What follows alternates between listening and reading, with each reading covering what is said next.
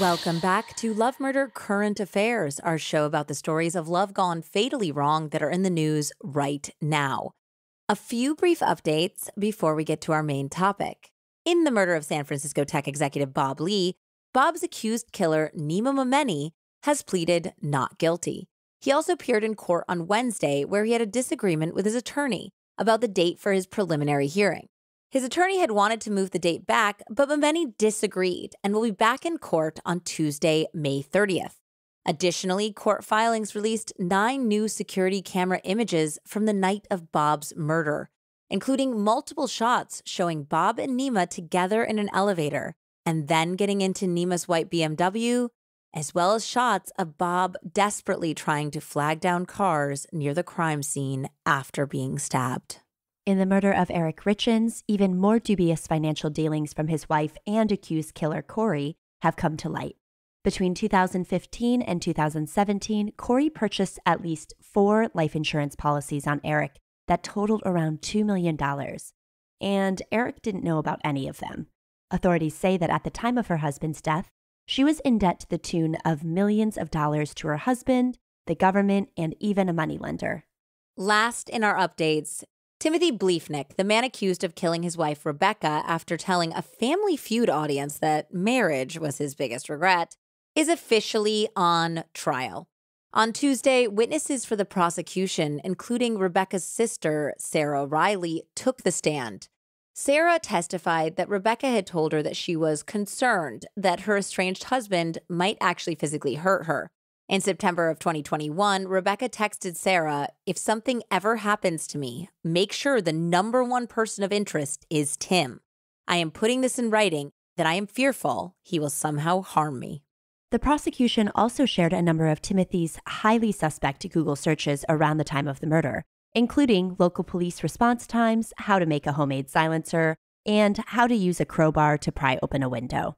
A crowbar was exactly how the murderer accessed Rebecca's second-story bedroom window, and that trial is ongoing. But Jessie, I think you and I both know how those Google searches look in court. Ugh, not good. Also, that's terrifying. Yes. In this week's main story, we head back to Utah, the site, of course, of the case of Eric and Corey Richins, for another unbelievable crime. On Friday, May 19th, the Layton City Police Department started circulating this almost unbelievable media release. They wrote, at 9:45 Friday morning, May 19th, 2023, Layton PD Dispatch received a call from a man who stated he had just killed his wife, mother-in-law, and father-in-law. Officers immediately responded to the home. The man remained on the phone with dispatchers and was instructed to exit the home when he was taken into custody. Officers then entered the home and located 3 deceased victims. Those victims were identified as Anastasia Stevens, 36 years old, wife of the suspect, Becky Stevens, 61, stepmother of the victim Anastasia, Donald Stevens, 73, father of Anastasia. The suspect was identified as 34-year-old Jeremy Bailey. Jeremy Bailey and Anastasia lived at the residence where the incident occurred. Becky Stevens and Donald Stevens were Nevada residents who were visiting this address. In addition to the 3 victims, and I am sorry for all of you animal lovers out here, 3 of the family's dogs had also been killed. A motive for these crimes has not been determined yet, and the cause of death is still being investigated. This shocking note exploded around true crime communities, hitting the Love Murder discussion group almost immediately. Thanks to Amberlynn R. for recommending the case. The idea of a husband who has just committed this atrocity calmly calling the police and turning himself in is, well, horrifying. So what have we learned so far about this unbelievable case? Local news outlet KTXV has been reporting extensively.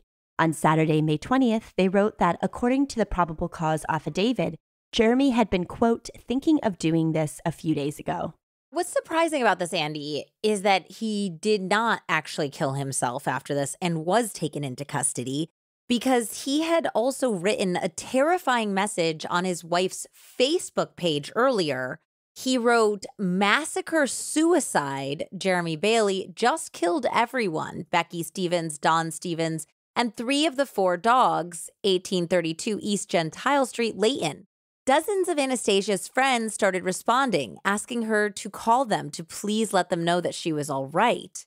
When Jeremy called the police at 9:45, it sounded like he had intended to kill himself as well. That would match the massacre-suicide phrasing he used in the Facebook post. He told police that he had committed the crimes around 20 minutes earlier. When the police searched the house, they found the victims spread throughout. On the upstairs level, the 3 adults who had been killed were each in a separate room. They said that early indications were that they had been shot.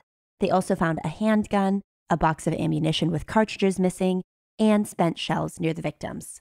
It also appears that there was at least some premonition that something bad was going to happen.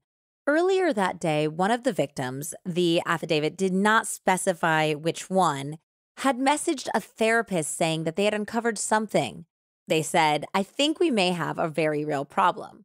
So I uncovered a load of his shady shit, and it's really bad, like scary.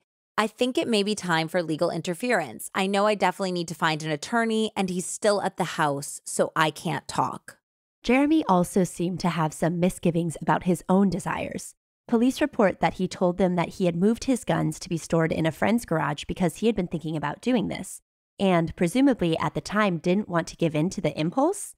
However, apparently on that fateful day, Jeremy found a different gun, a 9mm handgun that belonged to one of the victims that he had forgotten to move. Police later discovered evidence that he had purchased ammunition for the gun around 9 a.m. Still, the motives remain unknown. Authorities did say that Jeremy had told them that he had had some sort of argument with his wife, although the specifics were not clear. According to local news outlet KTSU, neighbors hadn't seen any evidence that the family was anything other than completely normal. Delmar Stevens, who was no relation to the victims, said, "They were friendly, gave me their names, and said, if you ever need anything, give me a call. They seemed like ordinary people, neighborhood people." Dwayne Porter said, "I talked to Jeremy a couple of times. They do this ridiculous Halloween deal that's unbelievable and then a Christmas deal that's unbelievable." Another neighbor, Lanny Cottrell, said that while he got along fine with them, they had noticed some issues between Jeremy and his father-in-law, Don. She said, "I drove by the other day when I was going to work or something, and him and his father-in-law were out there on the road, and they were having a very heated argument." Other neighbors reported that they thought Anastasia's parents had come in part to help her and Jeremy navigate their marital problems, although police have not yet confirmed that. A friend of Anastasia also posted on her wall after the murder saying, "I talked to her yesterday and her parents were there trying to help her get out of the situation." Police were disturbed, it seems, by Bailey's behavior after being taken into custody. They reported hearing Jeremy say, "I can't believe I did it," in what they described as an excited way. They also said that he asked for the death penalty, preferring it to life in prison, and even asked if they still used firing squads. He also asked that the surviving dog not be taken to the pound. That poor dog. These poor people. I mean, this is unbelievable. There is very little information that has come out about Jeremy and Anastasia so far. Jeremy's Facebook page says that he worked at Hill Air Force Base in Utah and that he was a former aviation ordnance man in the United States Navy. His profile photo has a picture of a man in a Jason-style hockey mask with a U.S. flag in the background and the word Valhalla written on it. Based on his public photos, he was extremely into paintball and shared many images of his time in the Navy. Anastasia loved dogs and was a dog trainer. She was also an artist who seemed to love Halloween. Her Facebook profile shows a set of masks she made of characters from The Nightmare Before Christmas. At the time of the recording, the Facebook post that Jeremy posted is still up. It has become something of a memorial. "My heart is broken. Our family is never going to be the same." Another person wrote, "I will cherish our memories together. You are such a special person." Still, another said, "R.I.P. Don. I sure had good times with you rebuilding that Jeep several times."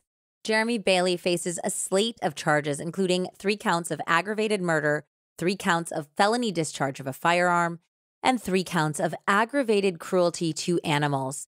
He is being held at the David County Jail without bail. There are GoFundMes. There's one for Anastasia and one for her father and her stepmother. We will absolutely include links in the show notes. Obviously, the loss of these human lives is more important, but I'm wondering with her being a dog trainer, if that was some sort of retribution or revenge, or if the dogs tried to defend the family. Yeah, I don't know. He's just sick. In the very least, I'm glad that there weren't children in the home. Yep. Well, we'll continue to keep you updated on this and all of the cases we talked about earlier. Until next time, I'm Jessie Prey. And I'm Andie Cassette, signing off for Love Murder Current Affairs.